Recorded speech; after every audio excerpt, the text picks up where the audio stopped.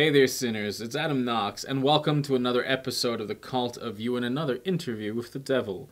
My devil today is noted clinical psychologist and former director of the behavioral medicines program at the University of Massachusetts. That's Dr. Bruce Bynum. Now, you may have seen me talk about him before in my book reviews, where I covered one of my classic favorites and highly recommended books, Dark Light Consciousness, Melanin, Serpent Power, and the Luminous Matrix of Reality, as well as his most recent, Our African Unconscious. Being in South Africa, you can obviously appreciate my fascination with it. But the reason this was such an incredibly interesting read is because one of the subjects that is at the core of modern day occultism is the subject of the unconscious, particularly the personal and the collective unconscious. We speak about its utilization all the time, whether we're hypnotizing our own unconscious or we're trying to influence the field of the archetypal mind inside of the unconscious and beyond that into the superconscious and the luminal realms of creation. That's one of the big reasons why I needed to get Bruce on the show, and he happily accepted the offer and shares with us his years of expertise and really helps us understand the development of the unconscious, tracing back the various templates from which most modern day religions and school of thought have inherited their original patterns. Today's look at the subject matter is indispensable to the serious practitioner. It helps us to understand the roots, and if you haven't picked up the book yet, please do get a copy, because the way he tracks that down helps us to understand the development of the unconscious, which Sigmund Freud himself referred to as the racial consciousness, or this kind of racial unconscious, if you will, this pure tier. He explores the biology, the psychology, and many other aspects, and today we dive into that subject quite intensely. We look at the evolution of these concepts. We looked at the diaspora out of the specific Africa. We look at Black Moses and the original ideas of Sigmund Freud around that, and the influence of the Black Hebrews, the works of the Ifa, the explorations of these stages of consciousness and how they're manifesting, and the impact that that faces for us as the world. We look at how we explore the collective unconscious as a group. We look at the need for tension as well as for resolution, and the templates that we are establishing going forward as we become a space-faring race, inside of the current times that we live in. I am confident you are going to enjoy the work of this absolutely brilliant, humble, and deeply educated and experienced man. You can find links directly to all his work and books in the description below. You can pop onto his website, the Obelisk Foundation. Links to that is as well down below, where you can learn more about it, and you can also purchase the books directly. Definitely something that's indispensable. My first discoveries of it just really helped ground, and you'll see my raising of the subject of neuro-melanin and the effects on the brain and how breath and sound impacts these, and the impact that has for us as ritualists to consider. So I really think you'll enjoy the science and how well he grounds these ideas. But without any further ado, sit back, relax, and remember to live delicious.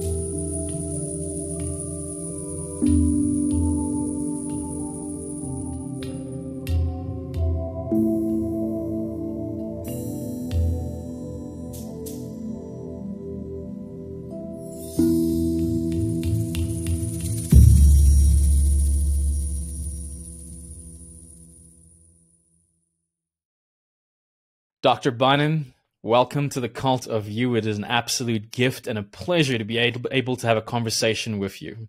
Well, I'm really excited and turned on about being able to talk to so many folks of like mind, like spirit, and I've been looking forward to this for a while.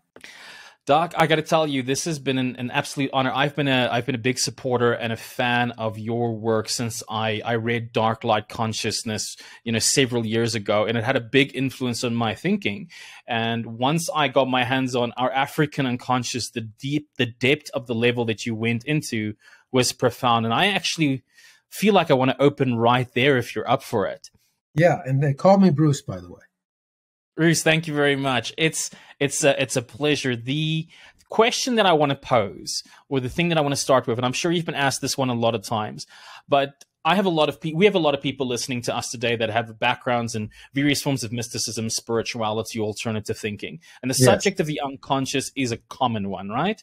And I think it's also a misunderstood one at a very vast level. Do you take the hypnotic point of view? Is it biological? Is it purely personal? Is it ancestral? There's the personal and the collective unconscious. When you're presenting the frame here and you discuss the unconscious, what exactly do you mean? And how do you describe that progression? When I'm talking about trying to describe the unconscious, I actually go back to its classical origins, classical roots. And its classical roots, our conception of the unconscious actually arises not from Freud and Jung of the 19th century, but actually all the way back to several thousand years before Christ. In ancient Egypt, ancient Kemetic Egypt, they had a conception of the unconscious. They were very advanced in astronomy, archaeology, mathematics, geometry, and also biology. They did a certain kind of surgery. They knew about the functioning of the brain and many other classical pieces of information about medicine that really weren't surpassed until the mid-18th century in Europe. Well, they also had a very sophisticated understanding of what they call the Amenta in the primeval waters of Nun. This is the unconscious. And that unconscious included not only our personal unconscious, which is, of course, the province primarily of Freud and Adler, but also the collective unconscious, the area that Jung talked about, and many others did, and Freud did also. He referred to it as the racial memory. But the ancient Kemetic Egyptians also talked about the vast, great netherworld, the unconscious of the literal world, out of which manifested the physical world. So on some level, they said the whole universe is conscious, and part of it emerges out of that unconscious into manifestation, and that is the conscious physical world, but also the conscious psychic world. So mine really goes back to that time, and its closest reflection today is probably that of Jung, the collective unconscious, and Freud's racial memory. That also, again, includes our individual unconscious, but also our family unconscious. So all these are different gradations and levels of a vast system that includes all of us, because consciousness itself is non-local. It's not trapped inside of our heads, inside of our brains. It's not. It expands greatly beyond that. That is the true origin of human mysticism. So is it in one degree accurate to look at it as almost like a template, an evolving template upon which we are then kind of designing ideas upon, as well as a shared mind to a degree? That is an excellent description. That's an excellent description. So when you explore the kind of, shall we say, the escape or the diaspora out of Kemetic Egypt and out of Africa, and you do such an incredible track down in the book to really, I think, biologically connect us to how we are all actually one and we're all really from the same place. But I think what's rich is that development of this collective unconscious through those stages, through those degrees and everything. Can you talk a little bit about how that kind of got started? How did that research really evolved from your work in family therapy and your work as a psychologist to really dive into those areas that it started connecting for you clearly, especially in spite of the contradicting claims from everyone trying to whitewash everything from making, Jesus a white character, regardless of the area that he lives in. That was quite a brave challenge to take on. What led you to that, and how did that come about? It was actually very practical. I'm traditionally trained as a clinical psychologist. I saw patients. My area of specializations was in family therapy and also in psychosomatic medicine. So I saw people with physical medical problems in addition to psychological issues and family issues. And as I explored it deeper and deeper, I had to move beyond the understanding of the unconscious I had through the use of hypnosis and psychosomatic medicine to recognize that it had deeper and more expansive roots and manifestations. And then I began to read, again, some of the overlooked work of some of the classical writers, including Sigmund Freud. And Freud, as you know, authored a book called Moses and Monotheism, in which he described Moses is not a Hebrew, but a Black Egyptian priest. And then I remember I reread the parts of Jung, where Jung described himself as realizing at one time through a trip through Uganda that he was an African. He had this flash of insight. And those two intrepid heroes of mine allowed me to go further and further and further. And then I began reading some of the ancient writers, and that took me back to ancient Kemetic Egypt. And that is what allowed me to sort of like initially tiptoe, but then begin to take big leaps into that area. And then I began to notice connections between the West African civilizations and their understanding of the unconscious, because they had an understanding of the unconscious also. Theirs was a more spiritual, existential one, in the sense that they talked about fate and the choices we make in life as being affected by the unconscious. And then there were others who talked about the unconscious as not only sort of pushing us, but also there's part of our consciousness that pulls at us toward higher and higher levels of manifestation and expression. Because not all of our creative life, and I can say this definitely as a psychologist and also as an artist, not all of our creative life can be attributed to the unconscious, that consciousness below us.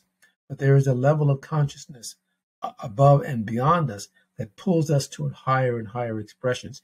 And you mentioned this when you talked about delving into dark light consciousness. And that's where I explore there the superconscious. And that superconscious has been explored primarily by our kindred spirits and souls in India in particular. So it has a worldwide tradition, but it's been best articulated in ancient and modern India. And so the unconscious, again, has a very wide area, and it connects everything because we are essentially all connected. We really are.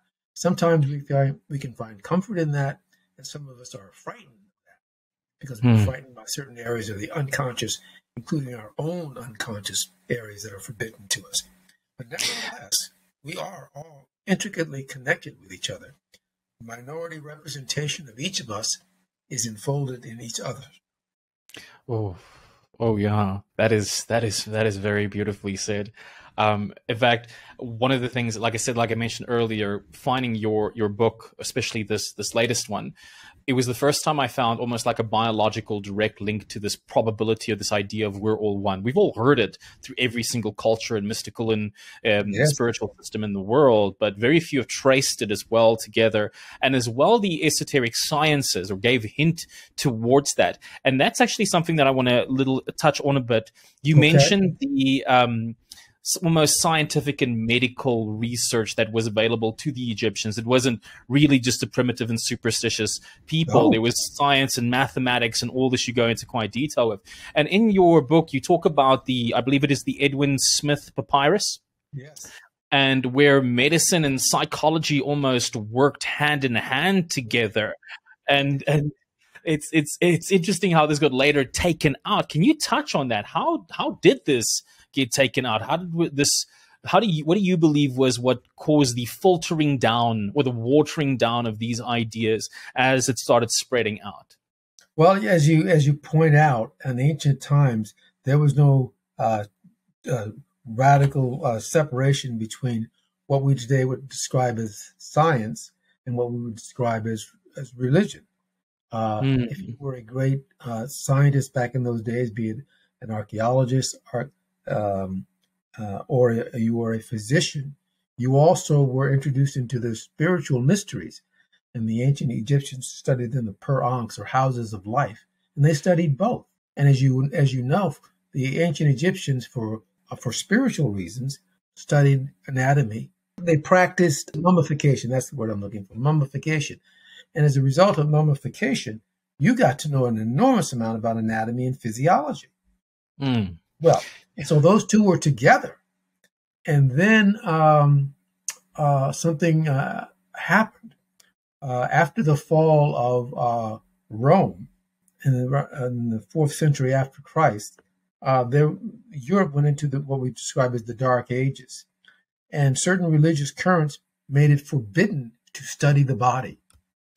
It made it forbidden to study the body. And that was temporarily overcome during the Renaissance, when they began to be able to study the body again. But around the 1800s or so, there was another split that occurred. And the world, particularly led by Europe, was pushing toward being a, quote, more scientific culture. But they in order to become scientific, they thought they had to denigrate the spiritual sciences. And that is what led to the split. And then that became really ratified in the late 18th and 19th century with the rise of the philosophy of logical positivism. In other words, in logical positivism, that philosophy, only what we can see and measure was real. And everything else was, by definition, illusion, fantasy, regression. And that didn't start being healed. That dissociation of spirituality from science, medicine, that did not begin to be healed until the the earlier part of the last century, the 20th century, began to start coming back together again. But they split them off. Yeah, they split them off, and they were dissociated from each other. Now we're beginning to bring them back again. That is how that began, as a quest, an honest quest to become more scientific. But they thought that being scientific meant being totally physical. And as we know that today, based on what we see, and also based on the latest developments in quantum physics, string theory, and relativity, that we know that energy is not totally located in any one place, but it's spread out, non-local. And so is our consciousness. That's the main thing I want to emphasize in this book, our African unconscious. Our consciousness, yours and mine, is not only located inside of our brains, but that energy field is dispersed throughout the universe and throughout each other. We have areas of focus, but the energy itself is trans-temporal and trans-spatial, as they say in quantum mechanics. Trans-temporal and trans-spatial. There's no absolute boundary. And that can be quite liberating if we take it the right way, I think. Quite liberating.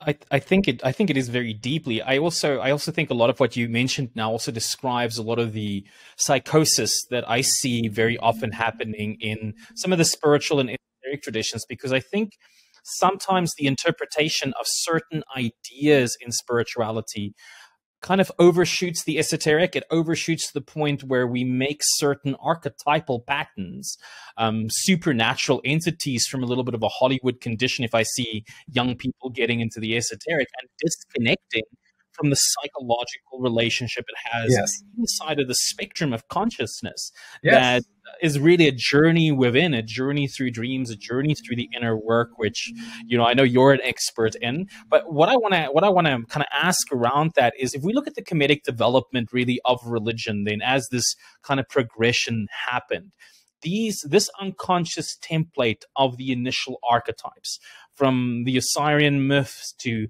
all of these others. Now, you describe very nicely how the relationship between the Osiris myth and the Jesus myth, how that progresses. What are some others? What are some patterns that we see today in our day-to-day life, in our society as we live as a whole, that stem back from these spaces? If you don't mind exploring that a little bit. Well, one of them that I see from my point of view is the notion of individuality. I mean, everyone has always been an individual. We know that. But at different times in our culture and our civilization, the role of the individual has been different. And in some societies, the individual is the penultimate expression of what it means to be a human being. Like in our contemporary societies here in the West, particularly here in the States, and I assume in South Africa and many parts of Europe also, to be an individual ultimately means to be something that nobody else can be. You know, many people define who they are ultimately by what they have that is absolutely different and inaccessible to anyone else. So our sense of individuality is based upon our sense of ultimate privacy, epistemological loneliness. Nobody knows the world quite like me. Therefore, that's how I exist. Other traditions, not so much so. In fact, what is ultimate about us is our communal connection with others. So to me, how we understand energy has a lot to do with how we understand individuality or collectiveness. And many people think that if they belong to any kind of collective situation, be it a family or society, whatever, somehow they are in danger of losing their individuality. And I think we as human beings have been caught in that dialectic for a long time, and we have to begin to move beyond that now to recognize that both the individual and that which is beyond us can coexist, and that we as beings go back and forth, back and forth, back and forth, which suggests that maybe we're something beyond our definitions of that. And we're still struggling to articulate what that means. We're still evolving in the cosmos. We are. Yeah, we're still very young, I think, in a universal. We're a young species. But I believe we see a lot of these patterns from the mythologies and the ideas. I mean, one of the interesting concepts that struck me, if I look at how you describe almost this progressive evolution of the unconscious, that it wasn't almost a set thing. It's evolved as the template, as we evolve as a species, collectively adding to these ideas.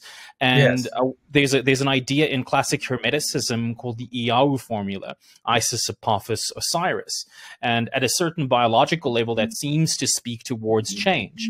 It seems to speak towards the longing of a thing, the unification of a thing, and the inevitable separation of that thing, discovering of its essence, and the rebirthing of that. That same stages of evolution of identity from this, what seems to be a pretty immature expression of individuation, where it's a separation from the other instead of an interdependent relationship with the other. How do you suggest we approach that, achieving that interdependence through this evolutionary process within ourselves? I think that to achieve it means that we're always going to therefore be moving back and forth from what is known to what is unknown to what is intuitive in us. And each age, from my point of view, offers a different perspective on that. But that by definition, it will never be static. It can't be static any more than our consciousness is static.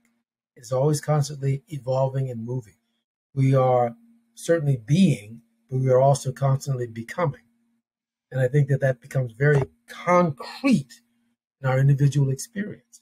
I mean, you and I can think about a time when we were 5 years old and we understood the world in a certain kind of way. We may have had a dog, a pet, and we had a relationship with that dog, a pet, and we lived in a certain neighborhood and we watched television or whatever, but we had a view of the world and the universe. Now, here we are, X number of decades later. Well, the intimate core of our consciousness is the same, but we have added immeasurably to its range, its depth, and its capacity for complexity. And yet we still have that core sense of I-ness or me-ness. Mm. Mm. And I think in the future, when we are infinitely more complex than we currently are, we will still have that internal locus of I or me or awareness. And to me, going back and forth like that, that is the great mystery. That is the great mystery. I have not solved that. I'll tell you that loud and clear. And I don't think any of us has. And the only way I think that we realize the fullness of that is when we are in states of consciousness in which words fail us. Mm. Could this be what kind of leads us, I think, or puts us at a place where unless we're starting to work together and taking these dimensions of consciousness seriously in the exploration, we may be at an existential destructive point or angst, a whole new definition of where we're heading. I mean, we're looking at the possibilities of the singularity, the merger of man and machine, the point where who knows what impacts that may have on consciousness itself and our ability to make meaning. So I think the work that you describe opens up to a very profound spirituality, a profound unification. And I want to touch on this notion of kundalini that you bring forth, and we've spoken about. We're all familiar with the subject matter, but you highlight its original origins inside of the Egyptian and how that kind of influences very much the Typhonian cult art influenced out of Egypt into India, and even our concept of Shakti and how that kind of roots. Could you kind of open up about that a little bit? Because I think that helps sets a nice frame around this. Well, from the historical written records, human beings seem to have stumbled upon this at least 5,000 years BC. And what it is, it's kundalini. Well, the ancient Dravidian Indians refer to it as kundalini. The ancient Kemetic Egyptians refer to it as the Uraeus serpent. But other cultures all around the earth, we all have contact with it. It is a biogenetic energy or force intensely associated, closely associated with the unfoldment of the human nervous system. The human nervous system. As you know, the human nervous system is based upon the phenomenon of energy conducted by a phenomenon known as melanin. Melanin is a substance that absorbs light, it absorbs quanta, and it transforms into higher and higher states of manifestation. This is the origin of our nervous system right there in our mother's womb, in our embryogenesis. When we begin to move out of that early stage and we elongate through that is our nervous system evolving. Well, kundalini is the energy underneath and behind that. It is literally the quantum stream of energy that guides our nervous system. It is embedded in all human beings, regardless of who you are. It is our inheritance from who knows where, and it is at the root of our spiritual genius in innumerable different ways, and also the foundation of our science. And my own study of it and my own practice of it ratifies that for me. Kundalini is the inherent energy of consciousness. It is the evolutionary basis of our consciousness, the bioevolutionary base of our consciousness. And I want to emphasize to your audience that it is a physical phenomenon.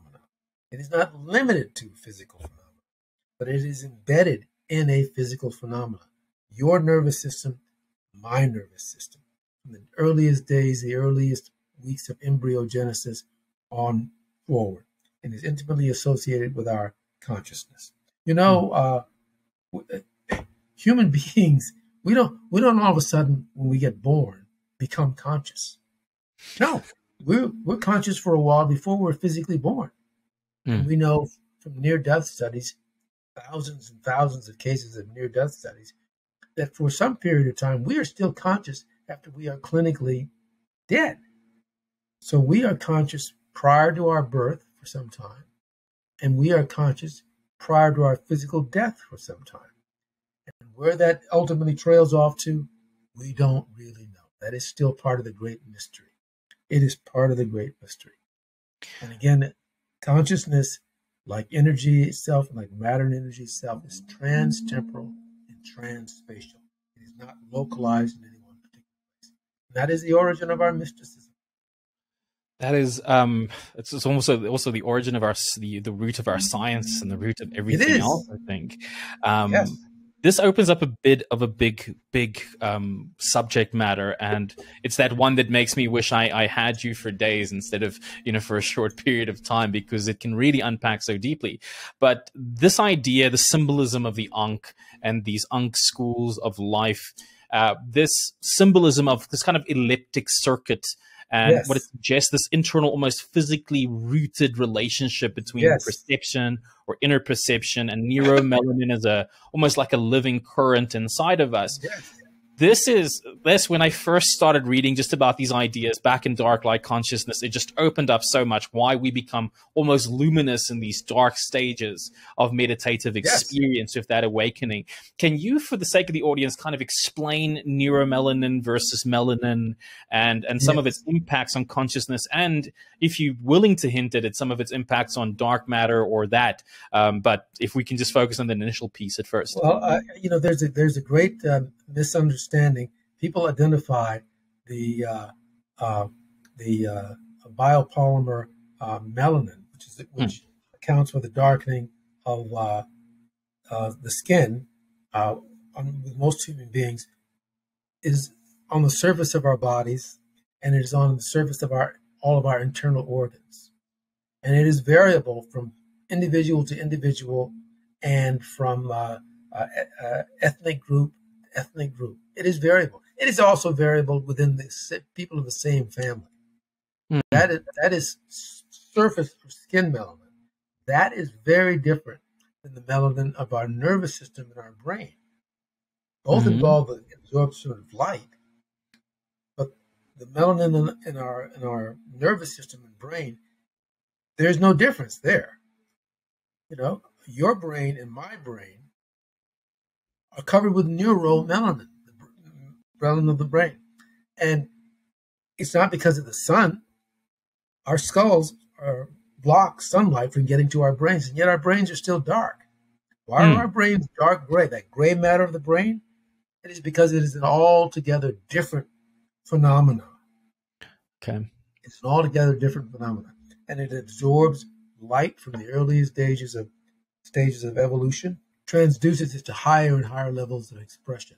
And when it is awakened by various means of meditation, movement, dance, or lots of different ways to consciously stimulate it, it can become amplified sometimes by a factor of 10. And that does account for inner illumination, for that inner illumination. When we see the figures of people who are saints or divine figures in this or that religion, you notice there's almost always a halo around their head. Well, that is a manifestation, a description of that physiognomic, literally, feeling that one is illuminated. That light, well, that is what it is. I mean, when they say light, they mean light. There's light in its objective manifestation, okay, the physical world. And there's also internal light or subjective light. But they are both light. They are both light. And melanin and neuromelanin are intimately involved in that. It is neuromelanin, however, that has got nothing at all to do with race. People need to hear that. There's a lot of confusion about that. They are not connected. Totally different phenomena. Totally different phenomena. And they related to each other, obviously, but one is brain and the other is skin. And as human beings migrated out of Africa to different parts of the world, a lot of the surface melanin was lost. It had complicated subsequent with vitamin D and the sunlight and so on and so forth. The point is, it shifted as we migrated and adapted to different climates. Mm. But the melanin in our brains Still remained the same. Yeah. And so we need to recognize that, because that takes us far afield and get into all kinds of useless political arguments about stuff like that. Mm. But I think it touches up on a point you made some time ago in this broadcast, and that is that earlier, I should say, we were speaking, that the unconscious harbors places that are forbidden to us and that frighten us. Oh yes. This we can unpack a little bit more. I think this is such a rich and important piece of content. I mean, I've heard as people in the subject matter on astral and dream actually speak of almost like a guardian of the threshold, and that portions of the unconscious are almost protected. Can you just touch on that a little bit more? Well, we need the unconscious to have certain areas that are forbidden, and it creates a barrier. In our earlier stages as human beings, when we were, let's say, immersed in nature, we had to deal with all kinds of things in our physical universe. And we had to be super alert of that. If we didn't survive. And we needed to be very aware of that. Well, as we became more, quote, civilized, unquote, in villages and in cities and larger societies and so forth, our ability to progress in becoming civilized, to a large extent, as Freud said, depended on our ability to deny, suppress, or repress parts of our minds. And so in that sense, the forces of repression and suppression that come from the unconscious were good. You cannot, and nobody listening to us today can afford to not repress. You have to. Otherwise, you can't do anything. You'd be overwhelmed with information and data coming in. It's too much coming in. You wouldn't be able to organize it. Yes, patients who are catatonic, we don't have this many anymore because we have medications that soften things quite a bit. But in the 40s, 50s, 30s, 40s, 50s, there would be back wards of hospitals with people who were, quote, catatonic, unquote. That's because they had lost the capacity to repress, and everything was coming in. Oh, wow. Everything was coming in. And so they were terrified. And so they sat in a corner and just tried to because there was just so much data. Is this part of what, sorry to interrupt, but is this part of the spiritual traumas that we sometimes see happening in certain traditions where people go through certain types of initiations or processes and they're unlocking a portion of the unconscious that just, they're not ready for it. They can't process that data. That's right. That's absolutely right. They're not prepared for it, which is why if you are fortunate, you go through a spiritual process in a group situation. That isn't necessarily a physical group, but you are associated with a group so that people can sort of converse with each other about it and what to expect on the path and so on and so forth. Because you just can't let all of that through. If you do, you will dissolve. You'll fall apart. You'll be psychotic. Is that then almost like an egregore of the group that gets created, or as a container? Yeah, and it's a good thing. It's a good thing. It's not repression and suppression is not always bad. Let me give you a very concrete example of that. Please. I don't know about necessarily South Africa and other parts of Europe, but I do know here in the United States, in the 20s, 30s, 40s, 50s, people, particularly men, repressed a lot around sexuality. And then we began to move into the 60s, and there was a movement much to get rid of all of our sexual repressions. And for the most part, that was a good thing. That was a good thing. But you know where it wasn't such a good thing? Is men stopped repressing the natural sexual impulses and attractions they had to their daughters. They no longer repressed it because they were allowed to think about that in all kinds of other ways. And so it became a natural thing to also allow that into their consciousness. And Interesting. then that began the weakening of that. And then all of a sudden we find a significant increase in abuse in family Yeah. systems. Because what used to be naturally repressed wasn't automatically repressed anymore. That's So selective fascinating. repression is an important and necessary thing to do. It Oh, really is. it's so well put. Thank you so much for that, because I always describe, if we look at people getting so excited on the left hand path and these darker aspects of the psyche, it's dangerous in my It personal belief. is. Yes. Especially when they're not prepared, they're not through an initiatory school or a group Right. where an egregore is in place like that, and they're going to get in touch with components that the front of the brain, the logical brain, doesn't have a healthy, mature means of expressing these Yes. components, and That's true. it's dangerous. And what was very interesting for me while I was listening to that, especially given the time period, I know there's been quite a lot of interesting research of the effect of the change of music and the arts inside of the culture. And I know there was one specific study about jazz music and the advent of jazz music and the shift in moralness and openness to certain ideas and concepts as well right after that. And Yes. you highlight this in the book. You highlight about the effects of ritual dance, of music, and of Yes. breathing on neuro-melanin and on these Yes. systems, specifically like how controlled breathing and ecstatic dance can have an effect on that. Can you explore that a little bit for us? It's ecstatic dance, music, uh, spiritual methodologies of various kinds. They involve not only the release of energies, yes, in the direction of energies, they also involve the practice of various disciplines. I want to underline Mm, the word discipline. mm, A lot of people unfortunately believe that in order to be spiritual, you just toss out your rationality. You toss out any kind of training you have. You mm, just go with it. mm. No, you're not going to get very far if you do. You Exactly. need methodology, Mm, you need training, you need replication, and mm, you need consensual validation from a larger community than your own individual ego. mm, Because your impulses, as noble as they may be, can easily become misguided. mm, And mm. that is an excuse for the modern forms of narcissism we see anywhere. If it feels good, do it. Well, no, not really. Exactly. Exactly. Yeah, it's almost So, like these portions are in their immature when they're first discovered yes, and need and to be dangerous. matured. Yes. Yes, Yeah, because they can possess, the archetypes possess in a way, they become yes, they do. overwhelming for the untrained psyche. Is that correct? That's right. Absolutely, absolutely. And that is why you want spiritual mentors.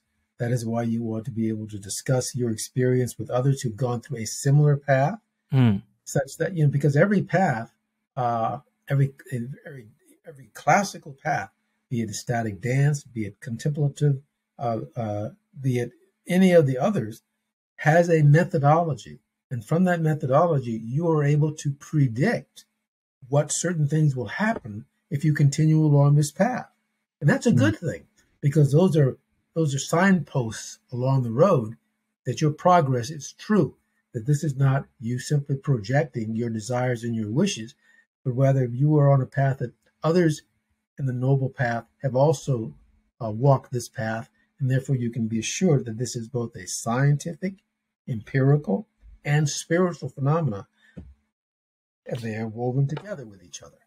So that's so fascinating.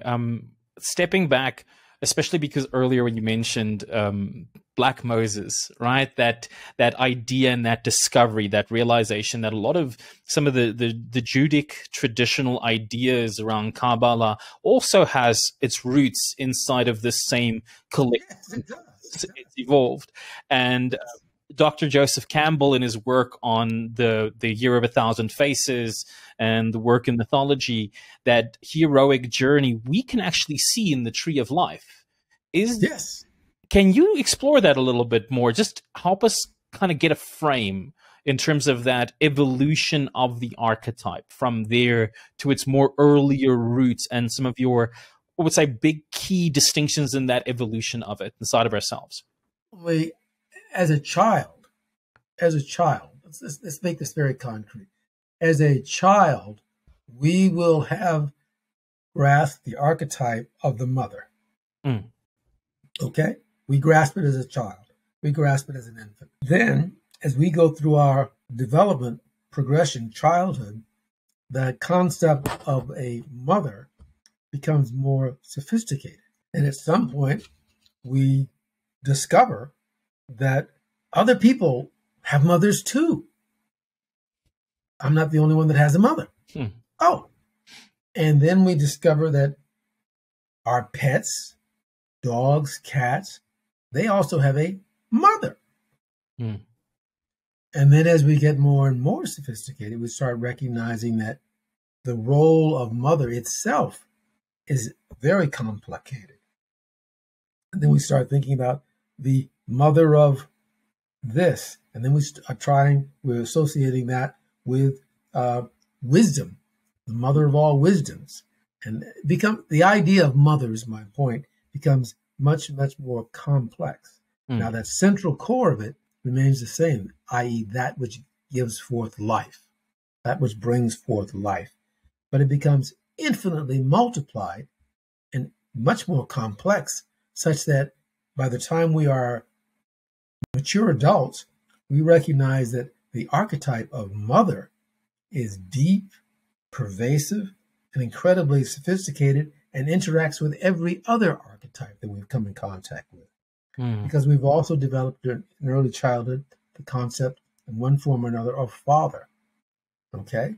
And then father becomes much more complicated, just like the one about mother. And eventually we're talking about fathers as priests, fathers of the mysteries, so on and so forth. So that from that basic core idea, it becomes infinitely more complex and sophisticated, and yet the kernel of that basic idea remains. So how does that affect our current life, especially if we look back at this as a map? And I want to tie a couple of ideas together to kind of frame this question a little bit better. So we look at this kind of evolution that happens as we move out of Kemetic Egypt and we start influencing other cultures, and ideas start to spring up. And we get this notion of kundalini, this exploration of the life force, which shows us this early part of the collective memory and this insight to our birthing process as a species. Now, as we progress, more and layers of this gets repressed, essentially, for good reason, because again, as you so rightly mentioned, some of them don't really function in that social norm at the time. We could be overwhelmed with it. But at the same time, we understand that we are influenced very deeply in our day-to-day lives by the unconscious. It makes the decision of the groups we associate to, the relationships we end up having. It's pretty much the controlling factor for most people. I think for most of us, unconsciously of our life, it's that key tool. Kabbalistically speaking, the idea of looking at the tree of life as a set of correspondence. And then in psychology, we also have the idea of free association, right? Looking at that as a little bit of a roadmap into exploring these archetypes and how they get set up. What is the job there of the seeker? What is the path that we should do there? What are some tools besides is free association a primary tool? How should we look at understanding the archetypal mind within ourselves, and using that as a doorway to the unconscious? And how do we relate to it in our society and other people as well? And kind of capture that projection, which is difficult to do. But what's your thoughts? Well, my own sense about this is that we are always going to be in a state of not knowing in many areas. The medieval notion of the cloud of unknowing, we're always going to be, to some extent, surrounded by that. And that is part of the mystery of who and what we are. But in that cloud of unknowing, there are certain things that do become clear. And one of them is what is outside of us, what we are attracted to, where we are sense ourselves going. And the other, however, is just as deep, is that inside of ourselves that draws toward other things. Let me be very concrete. There are many different spiritual paths. For me, most of them are quite legitimate. Why go down one as opposed to another? You live in a relatively large society, like in, say, in South Africa, here in the United States, Europe, other places where one can choose what religious or political affiliation, spiritual affiliation you want. How do you choose? Well, you have to know who and what you are, what your proclivities are, what your sweet spots are, what you are afraid of. All of those go into what you will then see outside of yourself. Mm. And the two are connected. The two are connected because someone else can have the same choices as you, be born right around the street from you, in the same hospital on the same day, but their intuition about the world process is going to be different than yours. And they have to know themselves, and you have to know yourself, because further down the road, what is the deepest part of you has to intuitively know itself so that it can decide, I'm really pulled toward the path of panpsychism and its expression in kundalini. Or I realize that I'm a quiet, reflective soul or spirit. And so the contemplative sciences are going to be what attracts me. It's not the matter of one being better than the other. It's a matter of where you live in the world, in yourself. And knowing it and trusting it well enough. That doesn't mean always approving of it. Part of knowing yourself is knowing what you don't like about yourself. Self-honesty. That's self-honesty. Some humility. Yes. Yeah. But that allows you to also know where not to go. Also knows where not to go. The kind of because honest that is a self-awareness. dangerous place for you to go. That's a dangerous place for you to go. You're going to be, if you go down that particular path, whatever it is, you know you're going to be distracted, tempted by all kinds of things, and you're going to waste a whole lot of energy going round and round in circles. It's entertaining, but it's not going to get you very far. Whereas wholesome self-discipline and honesty will allow you to choose a path that is going to help you progress. And that is what, part of what I believe, this is just me speaking, but that is what I believe is part of what happens for us when we come back to this earth, come back to a different body, when we reincarnate, when we're learning about ourselves. Because if you look at the issue of reincarnation from a certain perspective, it indicates that we're moving towards something and we're using these bodies to test stuff out as we progress and unfold towards something that's infinitely beyond our present capacity to conceptualize. We're luminous beings. So that's something that kind of like brings me to pretty much this. We don't have a lot of time left, so I want to kind of squeeze in as much as I can while I've got some time with you. There's the ideas of modern day personas. For example, Jung's idea of the 12 kind of major personas, and then there's discussions around the concept of how those relate to the 12 signs of the zodiac, and how that connects to the 12 apostles, and this kind of templative process, which is so nicely described in this progressive evolution of this idea. Now, we look at, for example, practices like voodoo, Santeria, the entire journey of it that kind of roots itself back into and connects very much to the African Yoruba tradition, specifically the Ifa, that you also kind of emphasize or discuss inside of the work.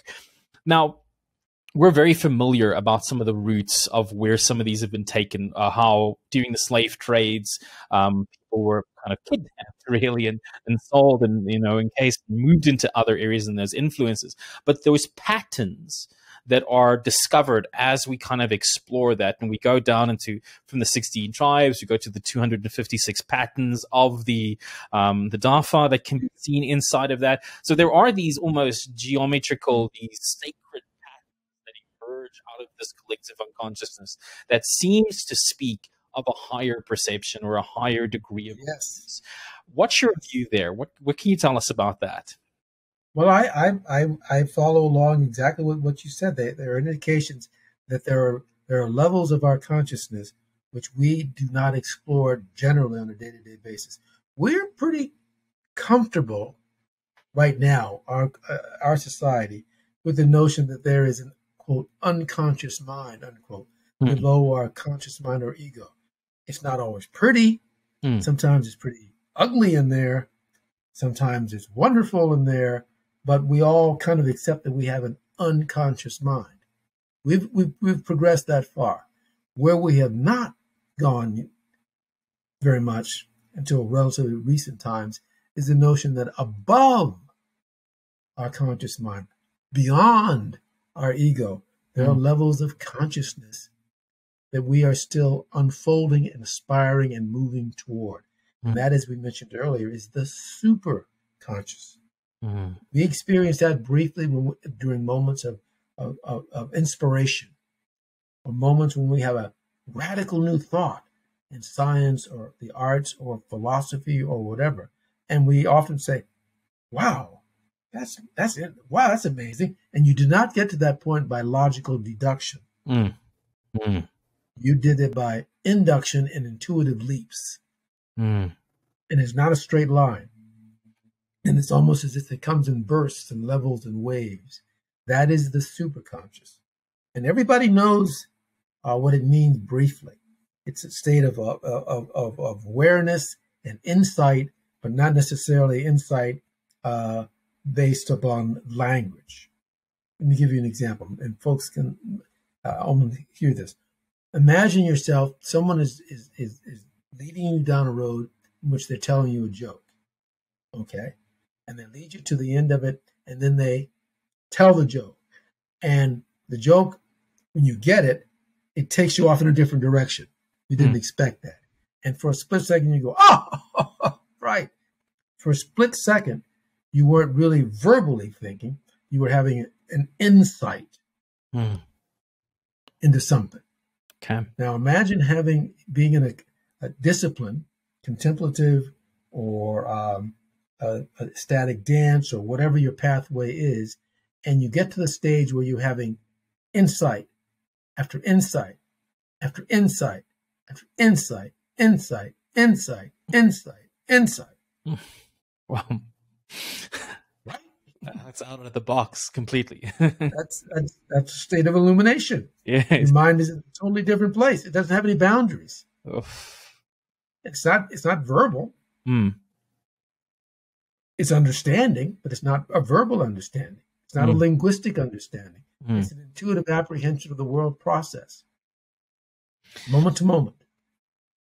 That's a fantastic metaphor. That's such a great metaphor. It kind of reminds me about one of the descriptions of the use of psilocybin mushrooms in individuals, how it can tend to overlap different neural networks, and that sudden overcoming of information creates these what can be described as hallucinations, these hallucinatory experiences of visualization, because it's just so outside of the data of the known frames, the known containers of what we're familiar with.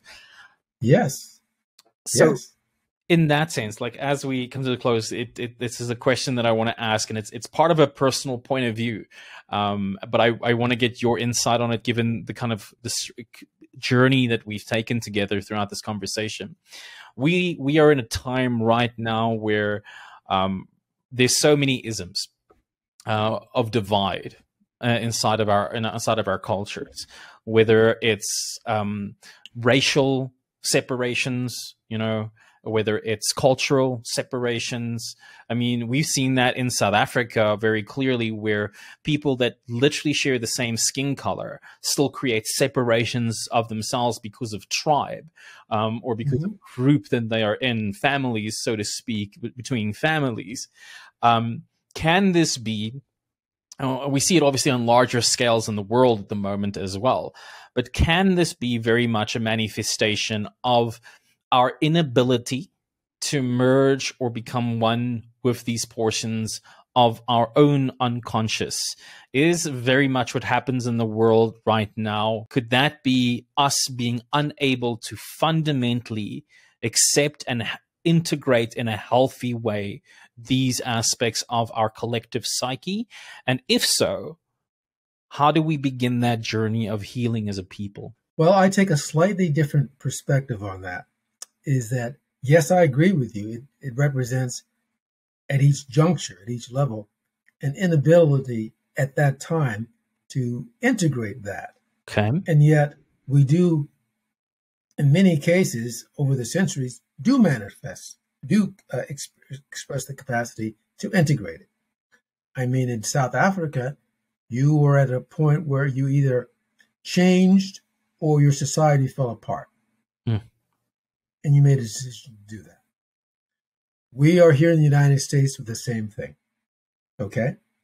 But you're also right that people with the same skin color, sometimes the same religion, can find ways to make it the other separate, the other.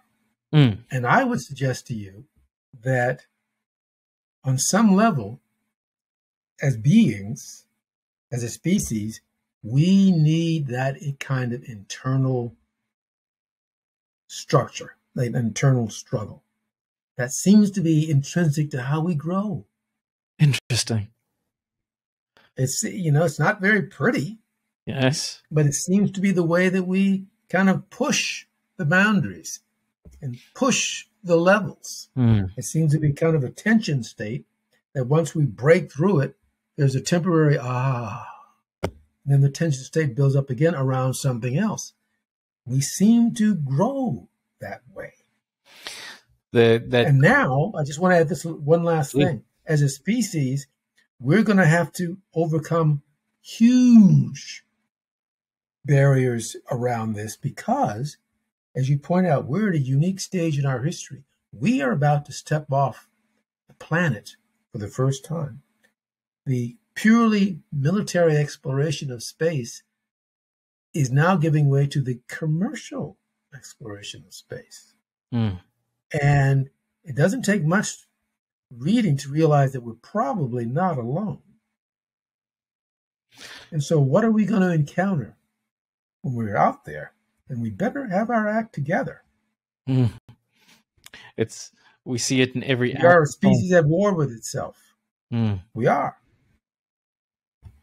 And it's a pretty taxing war. That's a fact. That's a very, very well put fact, and such a great piece to kind of close off in the notion of the tension is meant to be there. The struggle, if I'm understanding that correctly, the tension's supposed to be there. The problem is when we get stuck in the tension instead of evolving and shape shifting, so to speak, with it. It kind of reminds me of one of the old translations of the name of God in the biblical sense when Moses asks the name in the burning bush, and it says Ayer Shir, which translates as I will be that which I will be, that constant evolving nature. And we're now at a super juncture point to either evolve or die.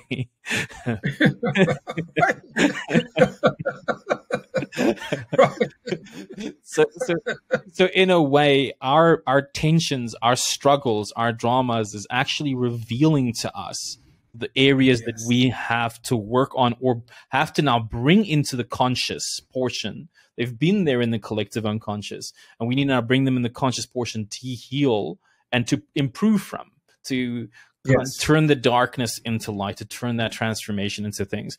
Doctor, that's amazing. That is such a great frame. As we come to a close, and I'm pretty much out of time with you here, but what would be your last kind of closing message to everyone listening to this, to the people in South Africa, to everybody out there in the audience? If you could leave one last impression of what you believe is an important message at this time for everybody. If I had to be able to say it in as poor a way as I can articulate it, the best way I can articulate it is that we are, for better or for worse, one species. Neurologically, anthropologically, biologically, and spiritually. We are. And we have differences amongst ourselves. We always will. We will be exploring these issues when we're exploring other parts of other solar systems in the eons to come. And we will have the same struggles. We can be orbiting, inhabiting planets in the Alpha Centauri region, our progeny. But they will have many of the same struggles that we're talking about because it's embedded in our nervous system as a species. That is who and part of who we and what we are. But we will always be a species that seeks transcendence. We seek transcendence because the energy and the dynamics, spiritually and otherwise, of transcendence is always of us continuing to unfold and go beyond what we are. We are luminous beings. And by definition, there are no boundaries to that. One day we'll look back on this as the childhood of our species. That's like you and I can look back on ourselves as 5-year-olds and remember what it was like, the way we thought the world was, and now realize how infinitely more complex it is. We will do that as a species someday. And hopefully we look back upon ourselves with some compassion and humor. The template we write today is literally the inheritance of the collective unconscious we deliver our children for tomorrow and for their work for the rest of our species across the universe. Yes. Powerful message there. Bruce, thank you so much. It's been an absolute honor. I really loved our time. I'm sad that it's at an end. And I do hope I get an opportunity to speak to you again in the future. But just for myself... Absolutely would welcome the opportunity to do it. I really enjoyed this. Fantastic. Thank you so much for your time today. I've always felt a little different, a little uneasy between regular folk, a bit of a dreamer, a lost cause, a little non-ordinary, some would say. I think I've always just been this way. My mother said I was special. My father thought I should be feared. But I knew that witchcraft coursed through my veins the first time I tasted the lips of the goddess inside the rain. Yes, I'm a witch, it's true. And sure, we are the ones who believe in the beauty of nature, who believe in the things science, absent of art, cannot explain, who instead of religion would have romance. And sure, you may think we have lost our way, when in the world of predictable things we have such unfamiliar things that we would like to say. But maybe, in a world so cold and alone, a little unfamiliar is exactly what is needed to show us the way.